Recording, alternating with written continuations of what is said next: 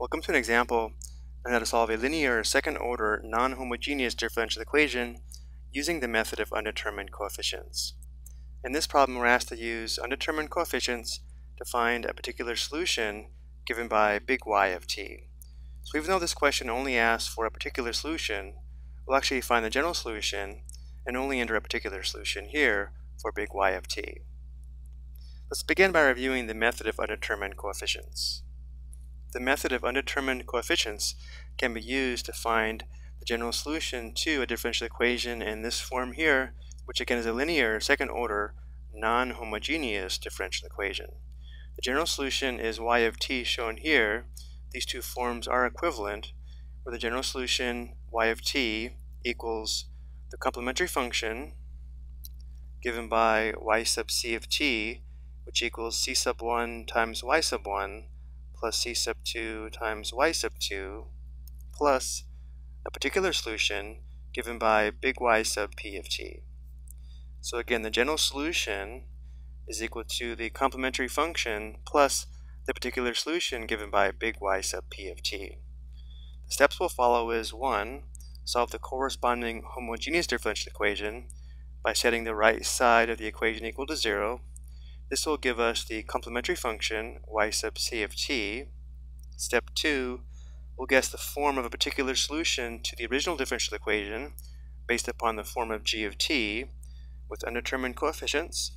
And then step 3, we'll perform substitution into the original differential equation and solve for the undetermined coefficients, which will give us big Y sub p of t, a particular solution, and then we'll use these two functions to form the general solution.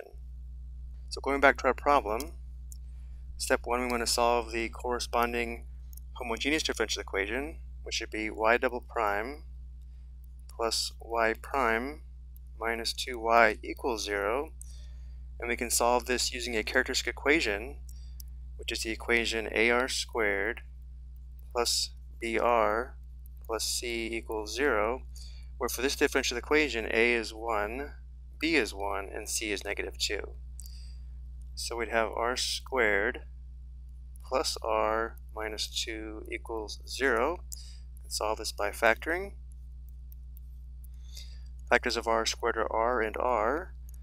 The factors of negative 2 that add to positive 1 are positive 2 and negative 1. So notice how we have two distinct real solutions. We have r sub 1 equals negative 2 and r sub 2 equals positive 1. So because the characteristic equation has two distinct real roots or real solutions, the complementary function is going to be in this form here. So we now know that y sub c of t is in the form c sub 1 times e raised to the power of negative 2t plus c sub 2 times e raised to the power of t. Now for step 2, we guess the form of a particular solution to the original differential equation. So we're looking for a function where the second derivative plus the first derivative minus 2 times the original function is equal to 4 times e raised to the power of 3t. So because g of t is an exponential function, the form of big Y of t, or for our notes, big Y sub p of t, would be a times e raised to the power of 3t.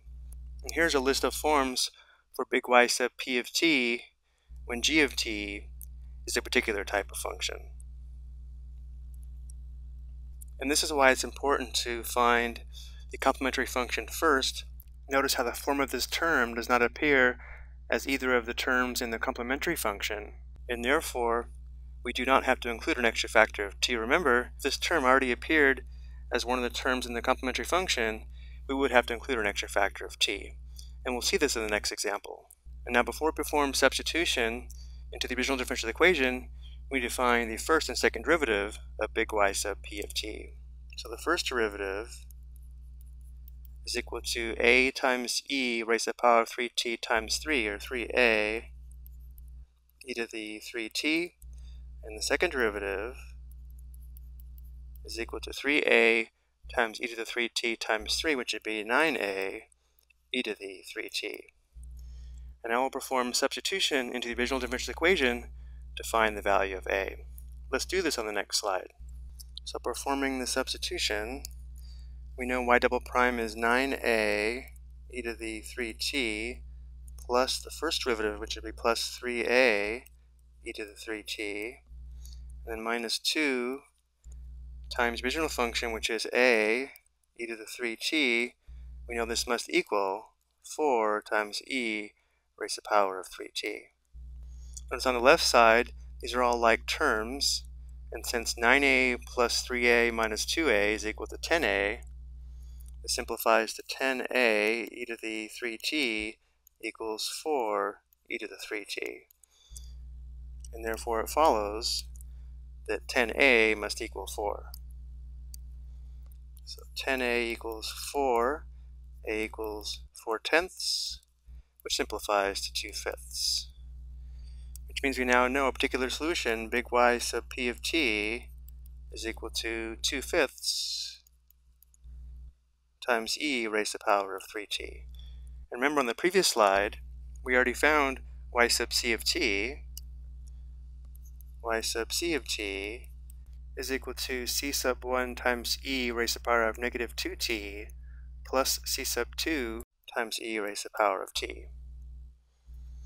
Which means if we were asked to give the general solution would be y of t equals y sub c of t plus big Y sub p of t, which would be y of t equals, again, y sub c of t is c sub 1 times e raised to the power of negative 2t plus c sub 2 times e raised to the power of t plus a particular solution, big Y sub p of t, which we now know is plus 2/5 e to the 3t. So this would be the general solution to the given differential equation, but remember we're only asked to enter big Y sub p of t, which would be this function here. So going back to our first slide, big Y of t equals 2/5 times e raised to the power of 3t. I hope you found this helpful.